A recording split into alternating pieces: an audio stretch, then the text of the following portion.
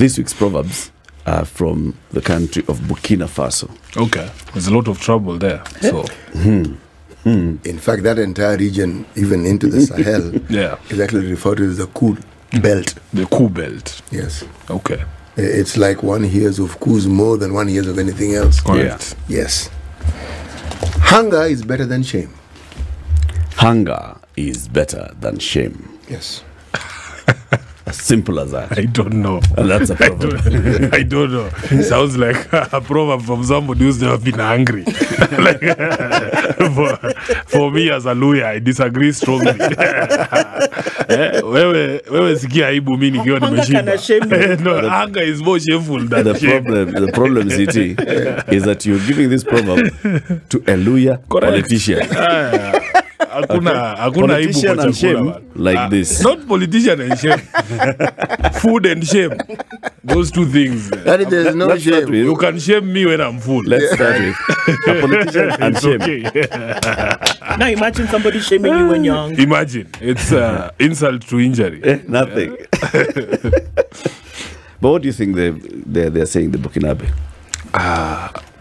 I have no idea. I mean, you know, there's this view that you should have some sense of pride, and in Luya we have a saying that hunger can cause you to split firewood at your in-laws' place, which is an abomination. It's an abomination. So afadhali ujikaze kimwanaume usikie njaa. You know, there are things that are not allowed to be done at your in-laws. Even if you are oppressed, for instance. Yeah, you can't go to your mother-in-law's latrine. No, it's not allowed. Yeah, so I get where the Burkinabes are coming from.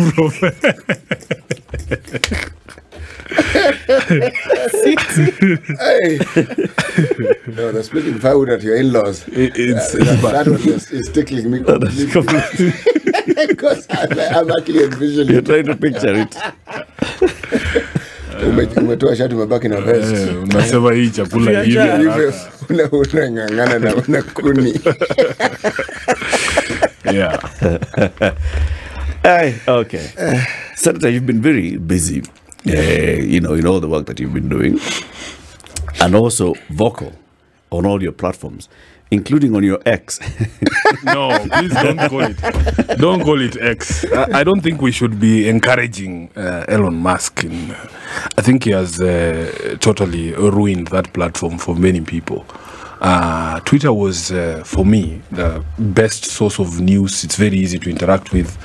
Follow the accounts that are serious, that get you information immediately.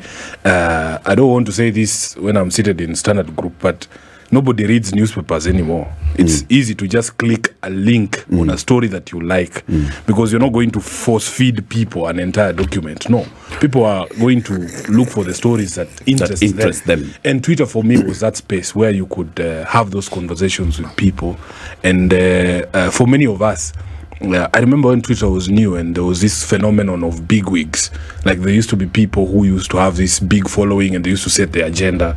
It doesn't happen anymore. These days, content is king. You could have one follower, but the things that you're saying will make that tweet be seen by thousands of people. You're an influencer. Absolutely. So Elon Musk comes in and he changes the entire, place.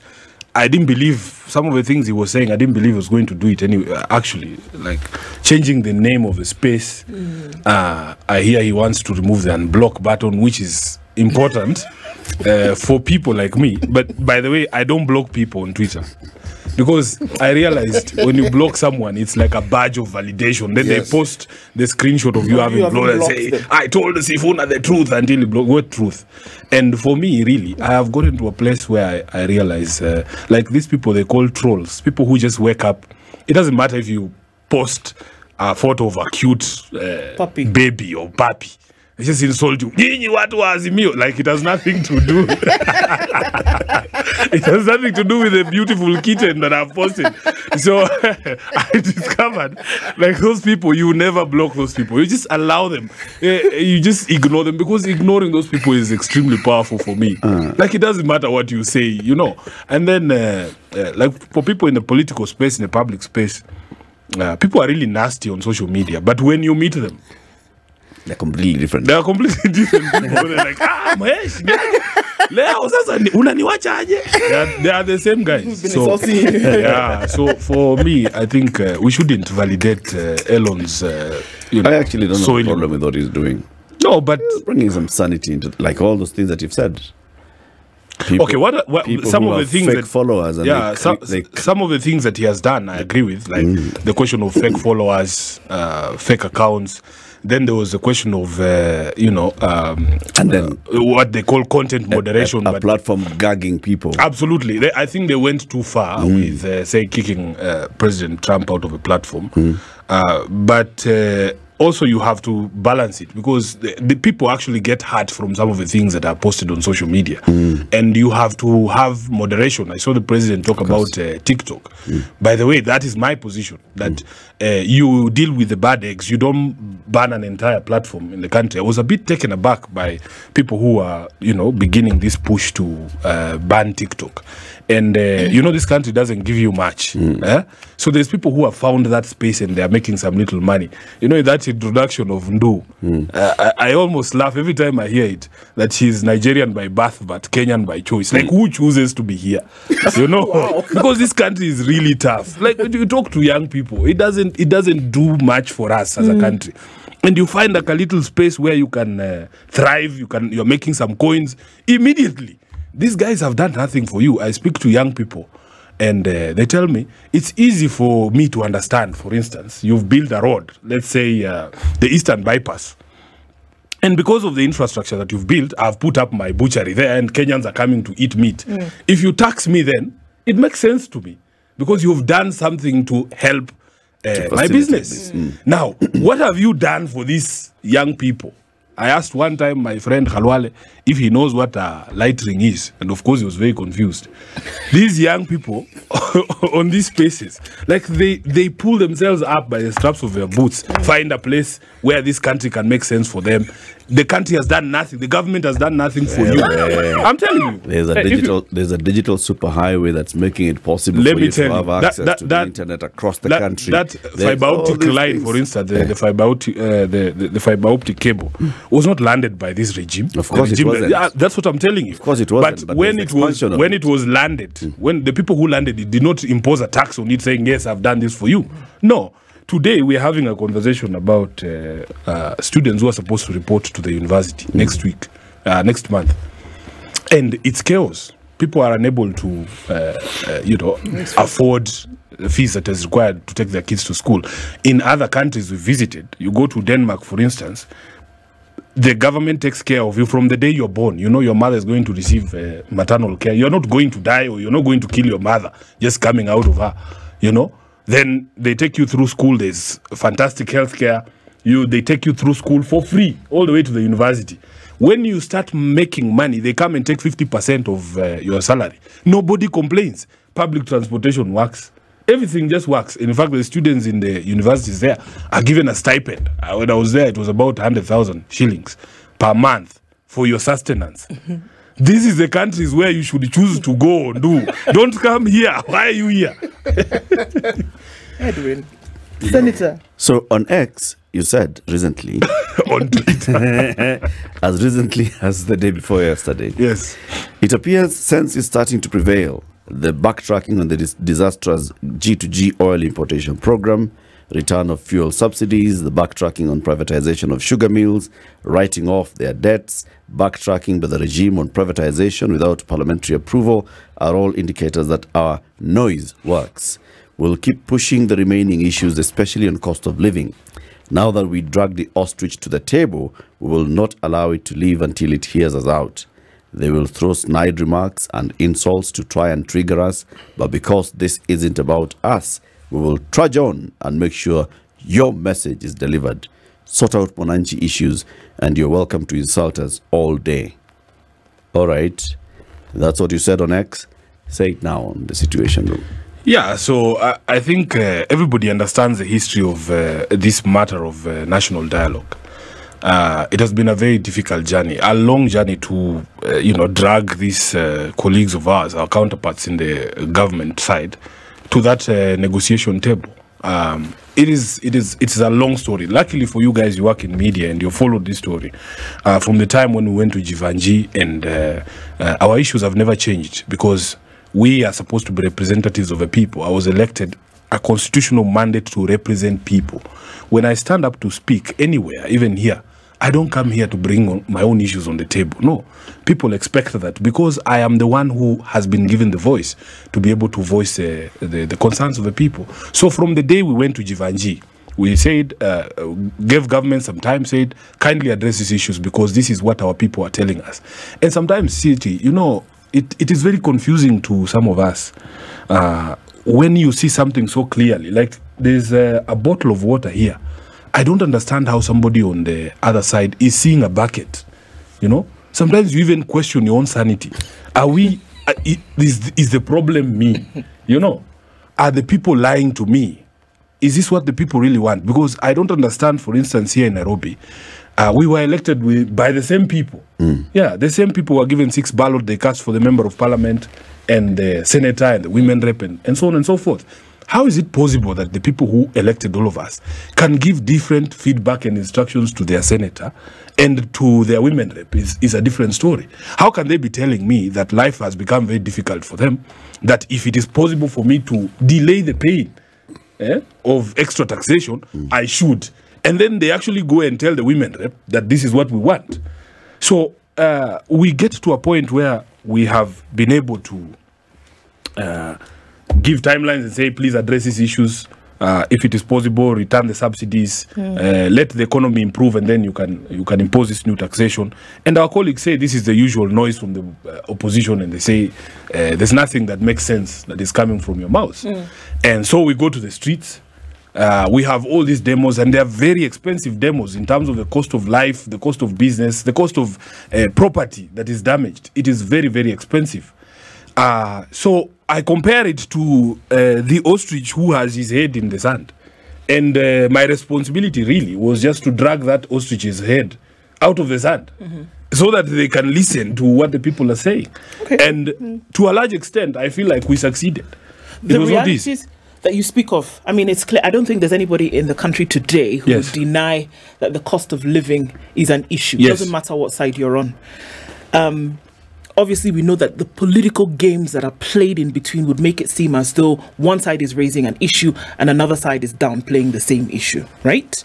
Now, what you've said, though, is that the protests towards inaction, not the protest about the cost of living, the protests toward inaction of this issue have actually yielded some kind of positive result. Absolutely. So you can now draw a line between protesting or constant insistence on doing something about an issue and action in Kenya, right? I agree. What are we seeing that is fueling this now most recent sentiment of yours that can show us unequivocally that if you protest and you insist on a particular thing, something then will actually be done about it? Yeah. So I actually believe that you cannot ignore the voice of the people. You can pretend not to hear the voice of the people, but it will get to you at some point.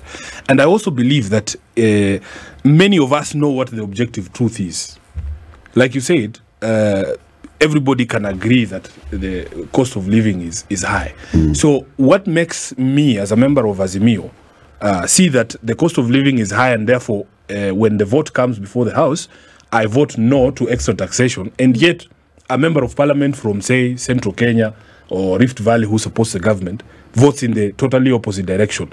It makes us question ourselves, who really is listening to the people? You know, are these members representing the people? So we go through this painful process and we get our brothers to the table. And my position has been, because it is very easy for us to trade insults. It's very easy to insult SIFUNA. You stand up every time and you can say all sorts of things you want to say.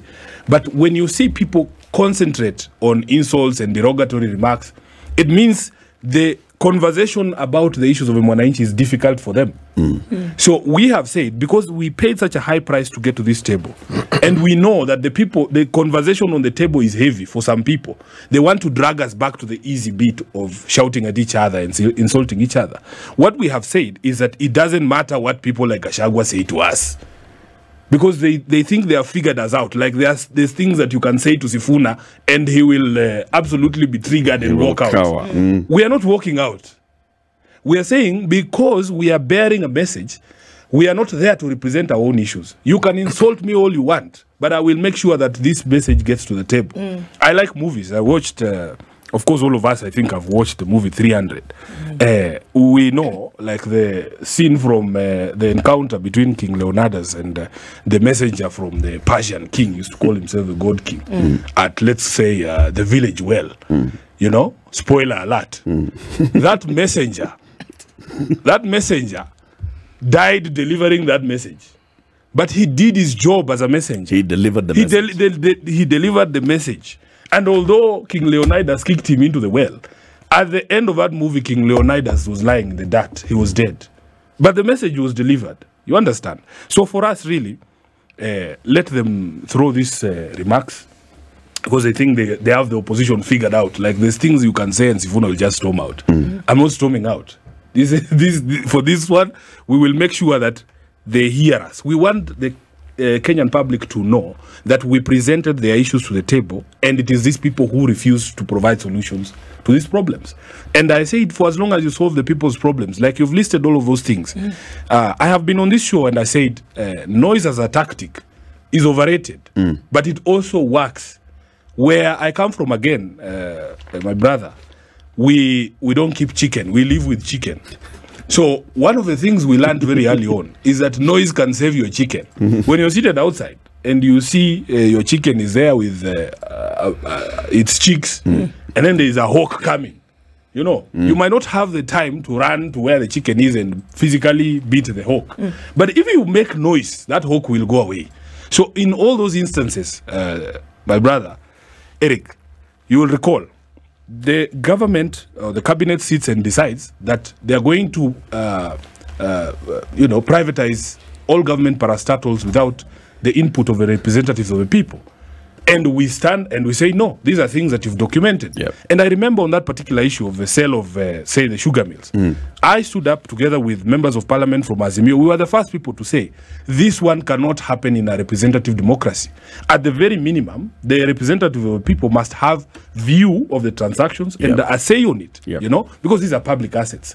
And we couldn't make sense of, for instance, why a cabinet that has people from Western Kenya, sugar growing, the sugar belt, would actually sit silent and allow such a cabinet paper to be drafted. The chief cabinet secretary, Musalia, comes from the region. We have people like Ababu sitting in cabinet. We have people like Nahumicha sitting in cabinet.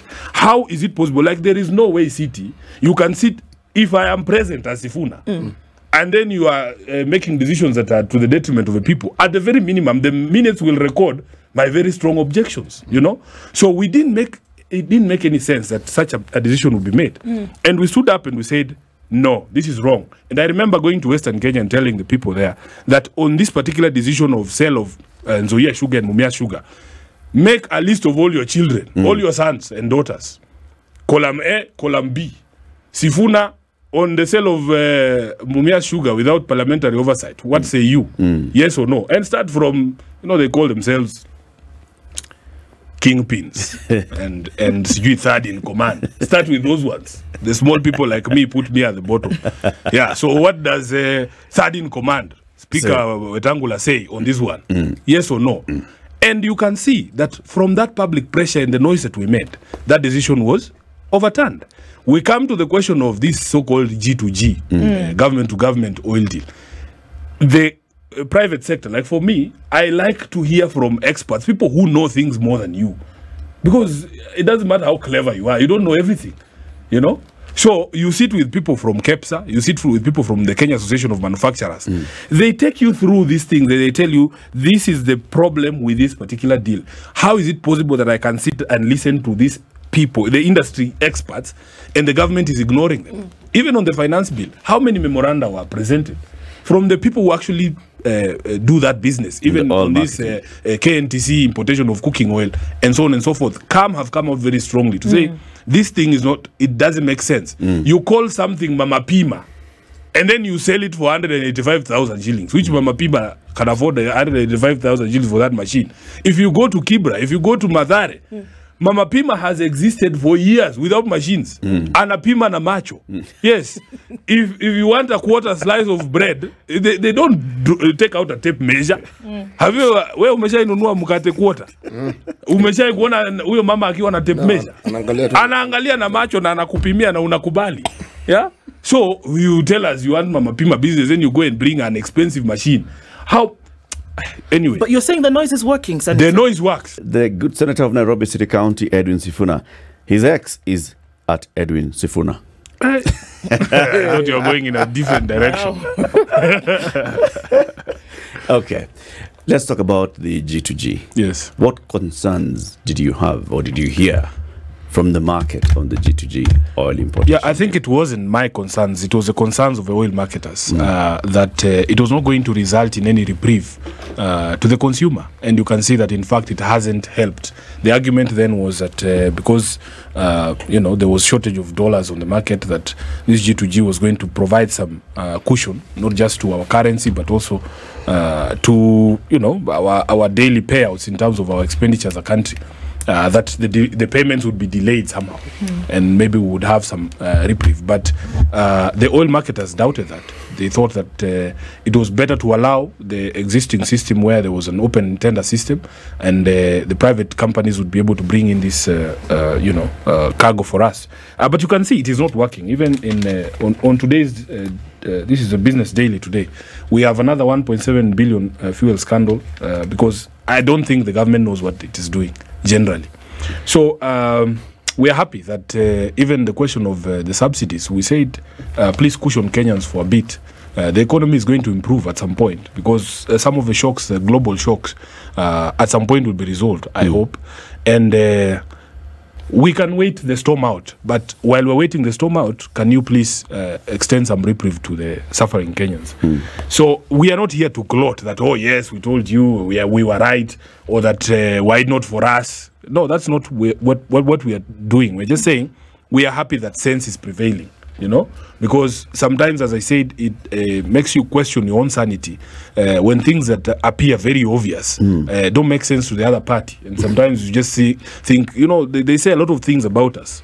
But one of the things we have decided, City, is that we will allow you to insult us because we know you did not come to the table of your own volition. We dragged you there kicking and screaming.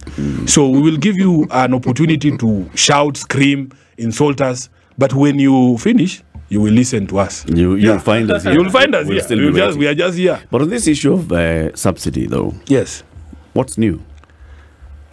What do you mean by what's new? Is there anything new that you would say that this is as a result of the pressure? Yeah, it is as a result of the pressure, because you will remember the argument for us was that, yes, the subsidies were very expensive, but they were cushioning Kenyans from exorbitant prices at the pump. And the problem with fuel is that it's very volatile. Immediately the prices of fuel go up.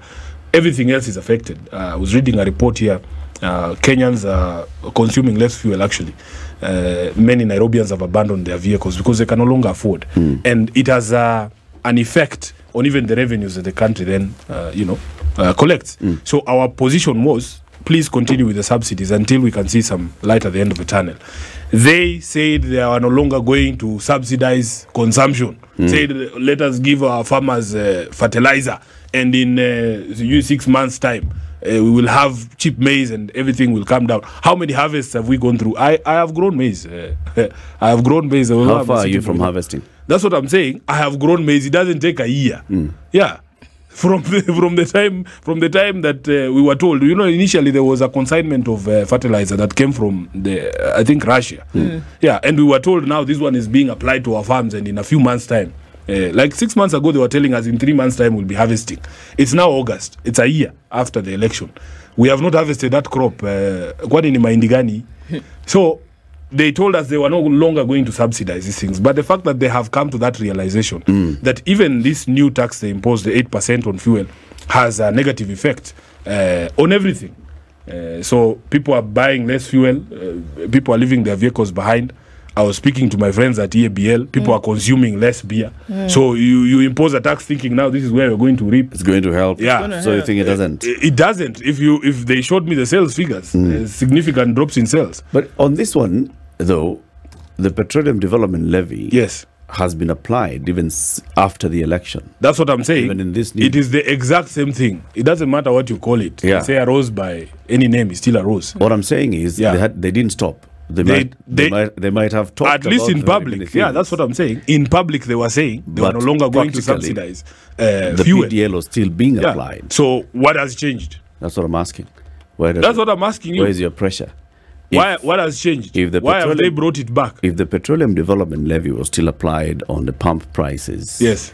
in March, not on petrol, but on diesel But that's what they were saying. and all this and That's the what they other. were saying. They actually It took was it. still being they applied. stopped applying it on certain products. Yeah. It was not uniform on all petroleum products. I think there was kerosene where they retained the PDL, but now they've returned And it diesel to as well, Yes, and then- they've returned it to everything. Yeah. So that is the change. That is what is different now. So if we're seeing these changes, Yes. whether they're minimal or they're, hitting you in the face, Yes. if they're happening as a result of the pressure that's being put, whether it's being put in the public Absolutely. or on individuals, in the corner, if that is happening and it's bearing result, and maybe in the future you'll see the ostrich actually now has come in the full glare of everybody, why then have talks? Because the pressure doesn't come only from maandamano.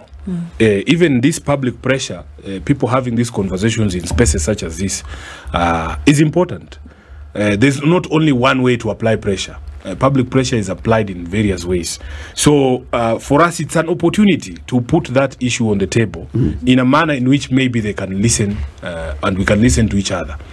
Instead of me talking from a platform in Likoni and you answering me from a platform in Nanyuki, let's have that conversation on one table. And we are so focused that we must achieve something for the Mwananchi. And that is why we are saying, because it's not about us. Yeah? It's not about us. Let us have give this particular process all the due respect that it deserves. Ignore these noises that are coming from people who we know are making that noise because the conversation on the table is difficult. It is very easy to insult people from pulpits and from public barazas, but tell us why the fertilizer subsidy is not working, why the price of unga is still high, why do you think it is fashionable for you to be taxing Kenyans to the bone the way that you're doing. Those are difficult conversations. They would rather not have that conversation, but because we have a message to deliver, we will allow them to throw tantrums from time to time. You will not hear us answer them or run away from the negotiation table, but at the end of the tantrum we will be there to remind you that these are the issues that Kenyans want addressed. Is that going to be today is Friday? Yes. They have until today Yes. to come up with the agenda for this new fresh round of talks. Yes.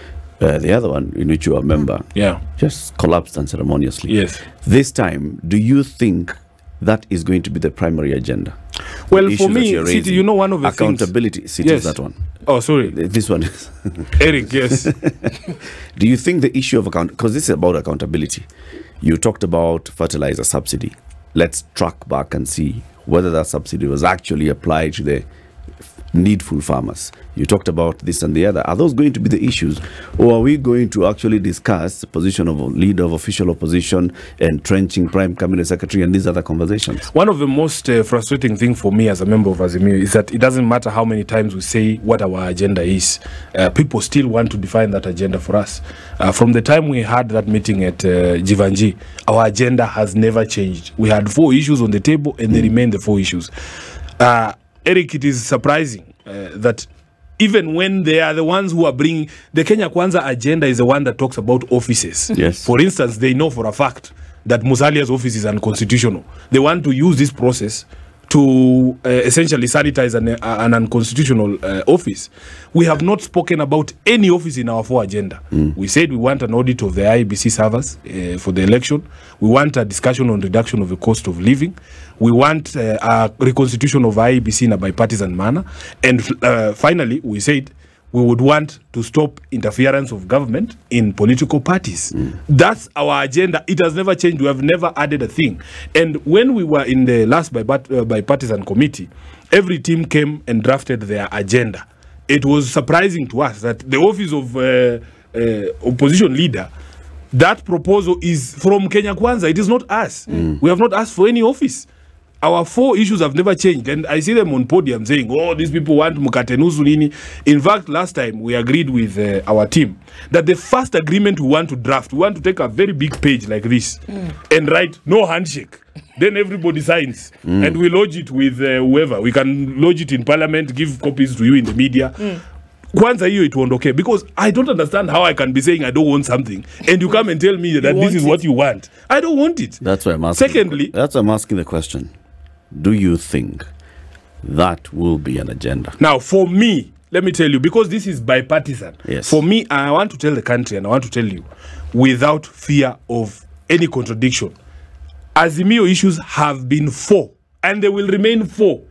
None of those issues involve anybody getting any office or any slice of government. And those are the issues we will bring. Now, because it is bipartisan, I cannot dictate to those guys what they bring. They are the ones talking about offices. They are the ones talking about Musalia's office. They are the ones talking about the office of official opposition. They are talking about entrenching CDF, which is something that was not there in the beginning. Yeah. They are talking about, which is the other one? The gender question, you know, which is something that the country has struggled with for a long time. Yeah. And the most cynical thing I've seen in this country is that now people, you know, I don't know where people get the courage. We have gone through a very difficult process to get these guys to the table.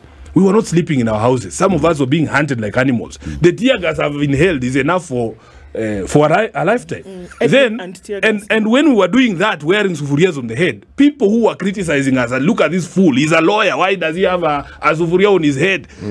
Now they're saying we also have our issues. Like, who is your mother? Surely. who raised you? Like, where do you get the courage to say now, oh, we also want to discuss the question? See, you also undermine for those issues. It's bipartisan. They come to the table, right? And somehow, because it's bipartisan, it's a give or take. Yes. This issue of leader of official opposition actually ends up being adopted as an agenda. Yes. And it's discussed, and somehow they come out and they say we've got some white smoke, and we've agreed that yes, we can find a way of creating an office and call it leader of official opposition. But you had said that, you know, on the other side, your preamble is no handshake. Yes. Are you saying that Azimio would say, because we are the minority and leader of opposition would obviously come from a minority, because we are not interested in this, we are going to defer this to until after 2027? Yeah, you can make a framework agreement. You see, for me, let me tell you what will make me most happy is for us to address the question of a reprieve to Kenyans in terms of the cost of living now. If I get something for the people first, then if you give me something else, there's no problem. I don't have an issue with that. But the product of a bipartisan process is usually not amenable to amendments, you know? So we are saying for us, you judge us by the content or the issues that we have put on the table. Don't judge me by the issues that have been put on the table by the other side. And if we can get them to agree that yes, we're going to have a reduction in taxes, we're going to backtrack on the 8% fuel tax, we're going to remove the housing levy, we're going to remove all these pain points for you, then really, if they say they want to see an office of opposition, why would I say no? I will not say no. You'll occupy it happily. I will occupy it. Okay. Yeah. Mheshimiwa, what is the significance of all these discussions being anchored in law? The significance is that nothing really takes effect if it does not have the force of law. So, you know, gentlemen agreements in this country don't work. I think you have lived enough to see that MOUs. Yes, you cannot agree things across the table like this and then not expect that out of the goodwill of people. Because as I told you, these are reluctant negotiations. They have not come to the table freely, of their free will. They have been dragged there. Okay. So you have to secure whatever agreements you make in law so that at the expiry of that goodwill, and you can see it's very tenuous, it can expire anytime, given some of the conversations that are going on in the country and some of the remarks that are being made by the leadership of Kenya Kwanza. The goodwill is very tenuous, and there's no guarantee that it will last forever. There's a different conversation that one hears, and the conversation is perhaps given a lot more light with the presence. Two things. One, the comments that have been attributed to the American ambassador to Kenya. Yes. And the visit of a gentleman called Senator Coons. Yes. A man who comes from a state where the current president had been senator of. Yes. So, one cannot miss out or speculate on the significance of this. Yes. The gentleman was here for some time. Yeah. Is there significance in any of these things? A, with the ongoing talks that we currently have? Is there any significance to the outcome that is anticipated as a result of these things? I think there is significance because you see, we live in the so-called global village where international relations have a bearing on what happens in our country just as much as it does in other countries. And you cannot largely ignore the voice of the international community in domestic affairs because many of these countries have interests in the region, in Kenya, that they would like to protect. What we found unfortunate from the remarks of Meg Whitman, the ambassador, is that she seemed to conclude a matter that is actually under discussion.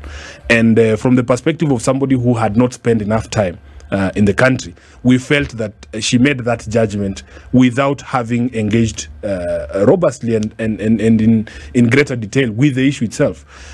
So that there are some controversies that you should allow countries to settle by themselves.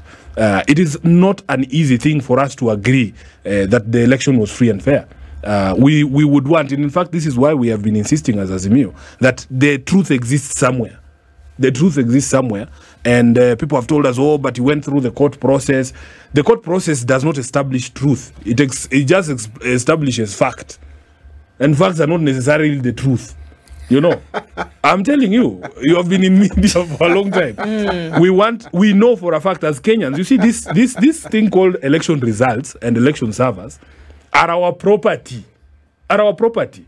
We want to look at them, and you see, like for me, there's no controversy, even if there were controversy as to whether I won the Senate seat, and my competitor said we want to recount the ballots. I am very comfortable doing it, because I'm confident in my victory.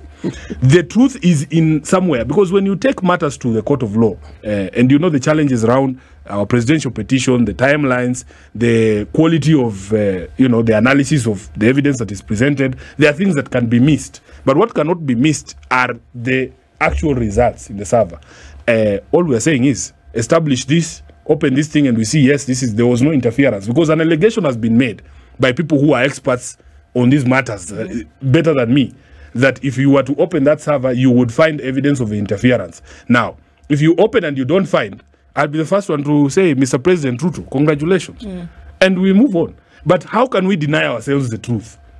How? So for the ambassador to make that statement that was, in our view, determining a matter that is still in controversy, we thought it was unfortunate. And we know that even as from the diplomatic perspective, there are limits to which you can go in expressing views about matters concerning the country to which that is hosting you. What if she was basing her statement on what you call the fact? That's not what necessarily wanting to deal with the truth. That's what we are saying. According to what we have seen, the fact is this was a credible election, and she qualified it by saying it was even declared as so by the Supreme Court. Exactly, because now that is the election. That is where the problem is. As far as that is where the problem is, my brother, because we have seen court pronouncements that were wrong. And in our own country, there's a famous case of, I think they're called the Central Park 5. Some young men who are alleged to have raped some woman in Central Park in New York. And those guys served, I think, over 20 years in jail. And later, evidence emerges that, in fact, the court was wrong. So the fact that you have gone through the legal process, the constitutional process of ascertaining a winner, does not mean that that is the truth. The court can pronounce itself given what it is, what is available to it. And one of the things that people forget is that this information came to us after the fact, And even in court practice, sometimes you can reopen a case where, for instance, if you went through a murder trial and police never found, say, a murder weapon, and they let that guy go. And finally, they find the knife. It has the prints of the murderer, and so on and so forth. You can reopen and say, yes, now, in light of this new evidence. But that is after it has been redetermined. That's what I'm saying. After. In the prevailing period, yes, this person remains a murderer because they've been adjudged so by a competent court. No, they remain innocent because they have not been found guilty by a court. I'm talking about when somebody has been Convicted. Convicted Yes. by a court Yes. and declared a murderer and sentenced. All right? Yes. They remain a murderer Yeah, they do. until They do. I Any new didn't say evidence they is brought. don't. But what we're saying And is that you new cannot evidence- then make a final determination just on the basis of a court pronouncement. And that is where she gets it wrong. Because there are certain nuances in countries, in societies, my friend. You know, Wakenya wanajuanga nini inaendelea. Wakenya wanajuanga nini inaendelea. There are things that we can't even explain to these foreigners. Huh? So I don't know which is a classic example I can give you, but in Kenya tunajuanga nini inaendelea. That's why you say this is Kenya. This is Kenya. Okay. Yeah. There's been sentiment from several quarters that Kenya then remains in a state of limbo. Yeah. Because, okay, where are we going? What are we doing? In terms of moving on, in terms of development with the new administration in place, things can really move. Is that a satisfactory place to be in? It doesn't matter what side you're on. No, I have always held the view that yes, noise works, but noise will not stop paint from drying. If you are a development-oriented government, I have always given the example. If you fill a grader with diesel and you're going to do a road, it's not going to refuse to move because SIFUNA is somewhere on radio making noise. You proceed with your programs.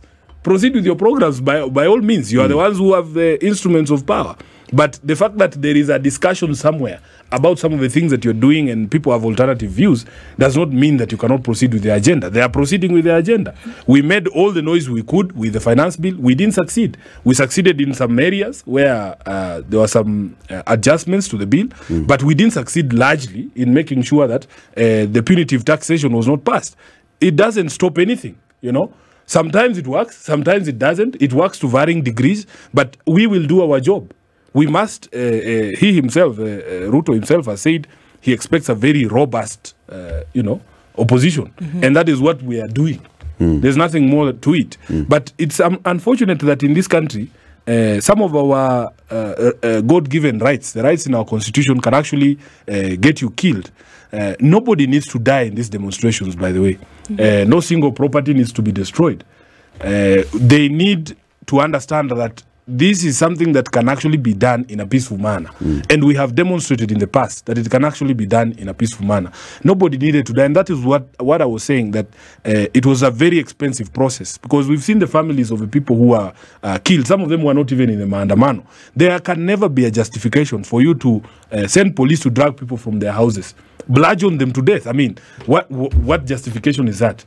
Yeah? In fact, if those young men had committed any crimes, take them through that legal process that we talk about. But there can never be justification for you to do that just because people are expressing themselves. I have advised them that if you have a problem with a provision of the law or the constitution, you have the numbers in the house. Just amend it, scrap Article 37, so that we don't have these pyrrhic rights that are just on paper, but we can't exercise them. You know, it was a very difficult period for us, Latif, if you remember. People openly talking about shooting us, killing us, assassinations.